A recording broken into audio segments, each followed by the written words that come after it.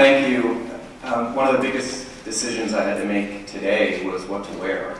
This is the first time I've had the opportunity and good fortune to speak at an event like this, and I thought, well, maybe you just go with the dark suit and just play it safe, and the family and parents are going to be dressed well.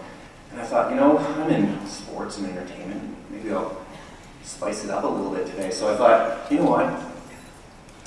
I'm going to pull out that red satin gown I have.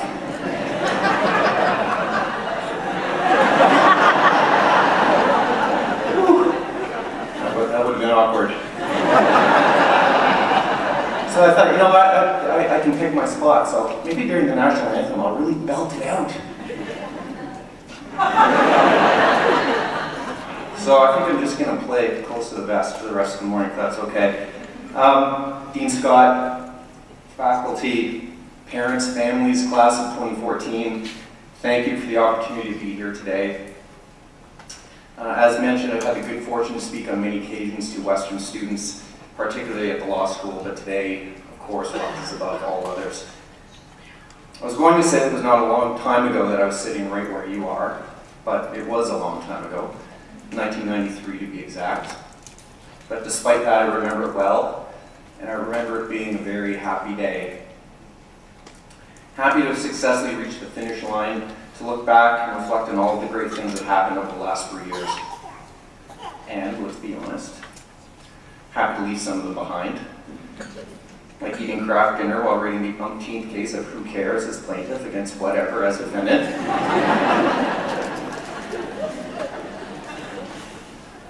Today is a day to celebrate not only what you've accomplished, perhaps with a massive sense of relief, but also what lies ahead for each of you. As I thought back to 1993 and everything that followed, I found myself thinking, I wish someone had told me that back then. So today I will try to do that. I'm hoping that some of it will help you as you set your sights on the road ahead. I'd like to begin by saying, don't underestimate the power of what you've achieved. On the negative side, you are now hated by the population at large. That's okay, it rarely gets expressed in random acts of violence. But I would still recommend against personalized license plates like Law Guy or LLB MVP. It's just not cool, and some of you will get those, I guarantee you. Also, prepare your response for the inevitable phone call from your cousin Larry, whose neighbor just got a DUI, needs a new will, or just got fired.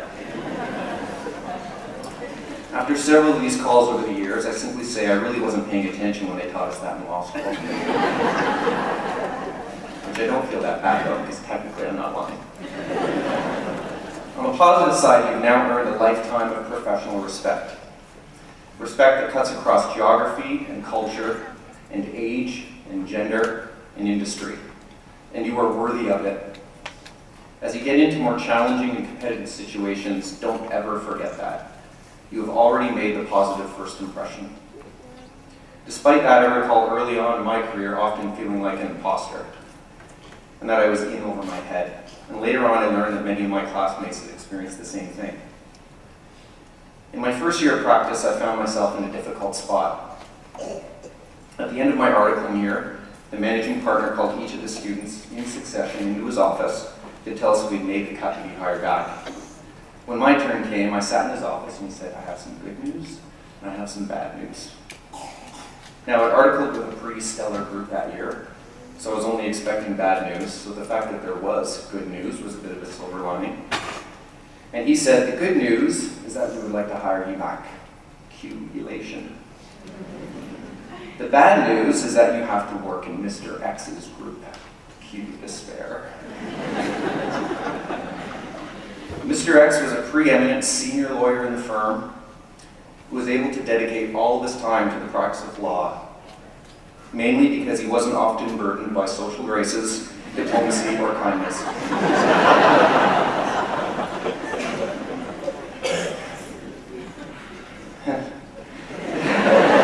It's all coming back. As the implications of the deal set in, I decided to take the bird in hand and accept the job. It wouldn't be that bad. I'd been hired to report to a really good junior lawyer who in turn reported to Mr. X, so I had a buffer and everything was fine. During bar ads, I got a call that the junior lawyer, aka the buffer, was leaving the firm with no plans to replace him. I was now on a direct collision course with Mr. X, and collide I did. At the lowest point of the period, Mr. X called me in his office, and after an exceptionally compelling and effective demotivational speech, he paused, looked me in the eye, and said, "I seriously question your legal abilities." Well, I was floored. My confidence was rocked. It confirmed my deepest suspicions that I was an imposter destined for much lesser things. Imagine that you get the same speech 9 months from today. Well, in situations like that, it's fight or flight. I chose flight.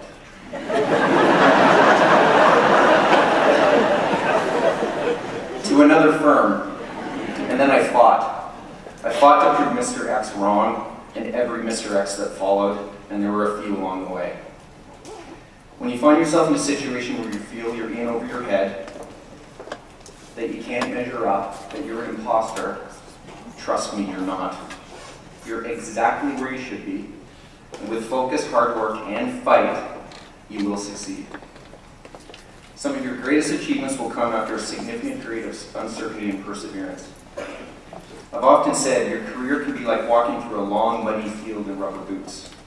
You'll get to the other side, but the boots are going to come off now and again. It makes me think of another experience, this time with the Ironman triathlon. For those of you who don't know about the Ironman, it's an event that involves a 4-kilometer swim, a 180-kilometer bike, and then a 42-kilometer marathon. I completed the Ironman in 2006 in 12 and a half hours, and it was grueling. And it will last as one of my proudest moments and one of my very favorite memories. After a year of training, 5 a.m. runs, endless laps in the pool, hours riding my bike, injuries, exhaustion, all done during my first year in the CFL, which was a tumultuous one. It came down to one moment of truth when it almost all went out the window. I recall being on a 7-hour bike ride on the race course in Lake Placid, New York in early 2006, July of 2006, 2 weeks before the race, when the ride was all about proving to myself that I had it in me to finish the job on race day. It was cold and it was raining, fat rain, with a huge headwind on the back half of the route, which was a long and punishing uphill climb. There came a moment when I was so tired, in so much pain, so much doubt, that after screaming the most vile swear words you can imagine for about 20 minutes, I literally got off my bike, held it over my head, and I was ready to throw it off the cliff beside me. But I didn't. I thought to myself, I've put in all the hard work. I belong here, and I'm not going to let this get the best of me. That and my bike was pretty expensive, and I had no way to get it back. But I clenched my teeth and I got through it. And because of that, I had a fantastic day 2 weeks later. I often think of that when I'm in work situations when I feel out of my league, facing impossible odds with uncertainty and doubt. And you will be in these situations. Keep your head down, have confidence in yourself. You all have the capacity to be all-stars, believe me. Push through, work hard, test your potential. Maybe don't scream the most vile swear words you know for 20 minutes in your office. But you may not see it clearly at the time, but you will get to where you want to go. With this in mind, be bold and confident and take advantage of your opportunities. Don't be afraid to reach. Don't be afraid to try new and different paths. Time is on your side. Of all the things I can say to you today, this is perhaps the one I would stress the most. You have time. To try new things, to make mistakes, to reinvent. So take your time. It's a much longer runway than you're able to perceive right now. Allow it to develop. Allow yourself to stumble. It's okay. You'll still get there. Just keep in mind that whatever you do, keep moving forward, even if it's just a little bit. Learn something. Develop something in yourself. Fill your toolkit with as many different and diverse things as you can, and you will have many and new interesting options to apply them, many of which you don't even know about yet. And another thing, I'm addressing you today as law graduates, not necessarily as lawyers in the traditional sense. There's a world of opportunity in front of you. Don't be afraid to explore it in your own way. Your degree gives you that flexibility. With respect, I don't think law schools generally do a good job of letting you know just how powerful and flexible a law degree is. Instead, it's the standard issue t-shirt, keep calm and join a Bay Street firm. Working for a law firm is a great option, but by no means the only one. I often say that law school taught me how to think, how to be disciplined, analytical, measured, and methodical. And what followed in my career taught me what to think about, how to build relationships, develop a strategy, and be innovative and creative in bringing a vision to life. I left a promising Bay Street career when I was 28 to return to business school on my own dime. 2 years later, I backpacked on my own through Asia and Australia, eventually living in Sydney for 1.5 years. I then spent a few years in business consulting, returning to the very beginning of the learning curve again. Then came a few years in the beer industry, learning how a big, iconic Canadian company actually works day to day. When I decided to take a job with CFL 8 years ago, a lot of my friends thought I was crazy. They saw a brand that was a little battered, it had lost some franchises, it had a reputation for difficult owners. It was a risky move. I, on the other hand, chose to see an opportunity. I thought I could make an impact. I was confident I could contribute to a turnaround, frankly, in large part because of the foundation provided by my law degree. Major sports properties like Manchester United and even MLSE right here at home were thinking about sports differently and defining their businesses and opportunities more broadly and challenging themselves to think bigger, much bigger. And I thought, if I can take that and apply it to the CFL to challenge the accepted way of doing things, I can make a big difference. And I was right. In today's CFL, we are proud of our traditions, but we're not stuck in the past. We are modernizing. We have a new stadium opened in Winnipeg last year. Pro football returns to Ottawa this year with a beautiful new stadium and development of Lansdowne Park. Another new stadium, Tim Hortons Field, opens in Hamilton this year. And yet another opens in Saskatchewan in 2017. We have a strong long-term partnership with TSN, and now, as of last Friday, thankfully, a strong labor agreement with our players. Thus the dark circles under the eyes. The Grey Cup is the largest single-day sporting event in Canada. Each year brings millions of Canadians together from coast to coast to coast. When I reflect back on my last 8 years with the CFL, I'm very proud of being part of an incredible period of positive change, a renaissance even. So ignore the cynics and naysayers. Take risks, especially early on in your career. And on your journey, expand your definition of success to include things other than money. Don't get me wrong, money is important, but you will make enough money, trust me. The other things are important. And as you move forward in your career, and have the money I told you you would, these other things will become increasingly important, even more important than your money. For every one of the parents in the room, I think you'll agree that seeing your kid up on stage today checks one of the boxes on your short list. And that's C-H-E-C-K, not C-H-E-Q-U-E. Make sure that you pursue your other interests with equal tenacity. Time for the other people in your life. Personal goals. Fun. Make decisions that take care of the side of the equation. And start now. In this regard, the legendary Heisenberg, aka Walter White, provides a good example. He said, "I did it for me. I liked it. I was good at it, and I was alive."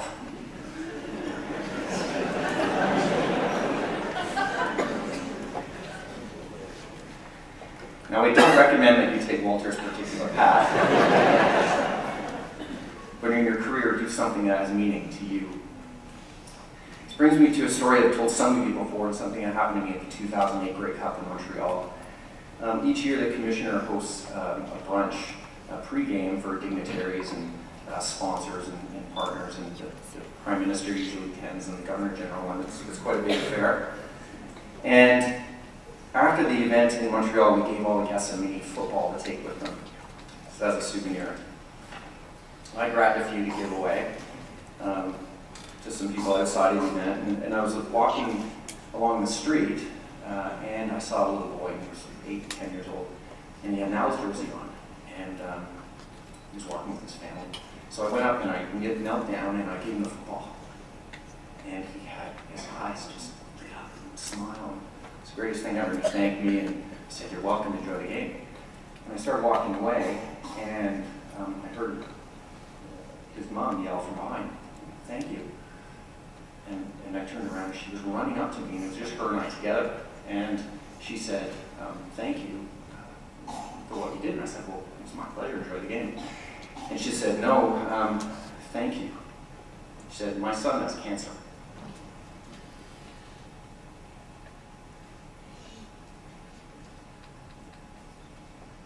And he just finished chemotherapy.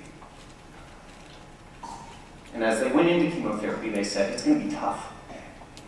And if you get through this, and if you're brave and you're strong, you can have anything you want." And he said, "I want to go to the Grey Cup." And that was that Grey Cup. It was at that moment I knew what I do for a living matters. I know I'm not saving the rainforest, I'm certainly not curing disease, but I'm contributing to something that brought that family and brings all families together, brings communities together, even brings the country together. Sports matter, and the CFL matters.